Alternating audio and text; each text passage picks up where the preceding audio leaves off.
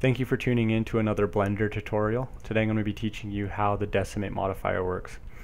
In order to demonstrate it, I have to talk about this model and how I have it set up. I have a different material applied to this hand. I have some seams marked along his arm. His shoulder has some edges marked sharp. His head has its normals reversed. And this hand here has a vertex group assigned to it. Let's get into object mode and apply the modifier. By default, the modifier opens up with the collapse parameter selected. The collapse parameter is very simple. The further you slide this down, the more it decimates. Decimates means that it takes the polygon count and reduces it by combining polygons that are close and have similar features together. The closer you bring this to 0, the fewer polygons it has. You can add some parameters to this to have a little bit more control over it. First one being triangulate. Triangulate can increase the polygon count, and most likely will, unless you're working exclusively with triangles to begin with, because it's taking these quads that we have and turning them into tris. This is useful for objects that you're creating for a game engine to see where your polygon count is going to be inside of the game engine and try to reduce it. The next parameter that I want to talk about on this screen is the Symmetry modifier, or the Symmetry parameter. This takes the object and locks it symmetrical across a plane. And so right now, the object we're working on has no symmetry on the Z plane, nor on the X plane. So we can't select X, we can't select Z, but left to right across the Y plane, we can, because they're very similar. And so that locks the symmetry together. Let's use the vertex group now. So remember, we have the vertex group assigned to this hand.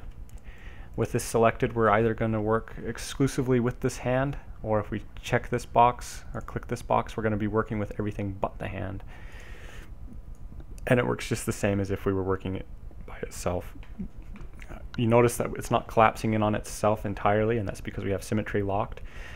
This is as much detail as this hand can lose while still maintaining a shape similar to this hand.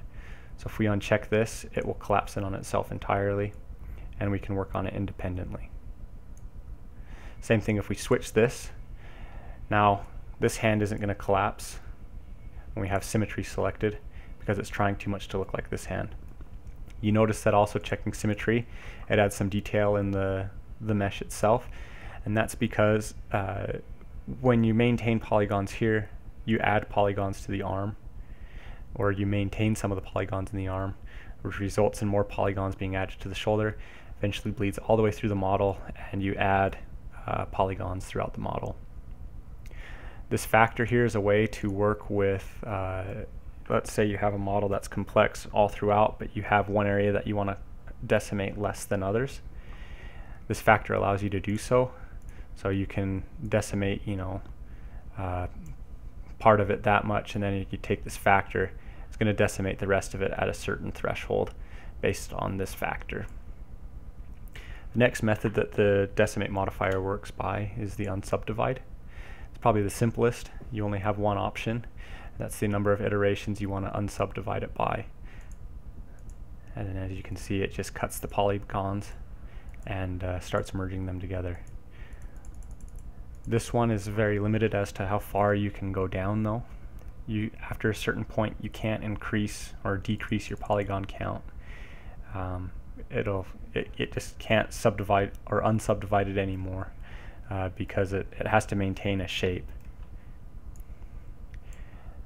The last method that Decimate uses to simplify complex models is the planar method. The planar method works with an angle limit. If you go into an object and you look at the faces that are adjacent to each other, there's an angle that they share. This angle, the further it is from 180 degrees, as expressed by this number, it'll tell it whether or not it needs to merge. So at 0, it won't merge anything because everything is at least 0 degrees different from each other. But then as you increase it, it starts to go until it disappears because all the faces are merging in on each other.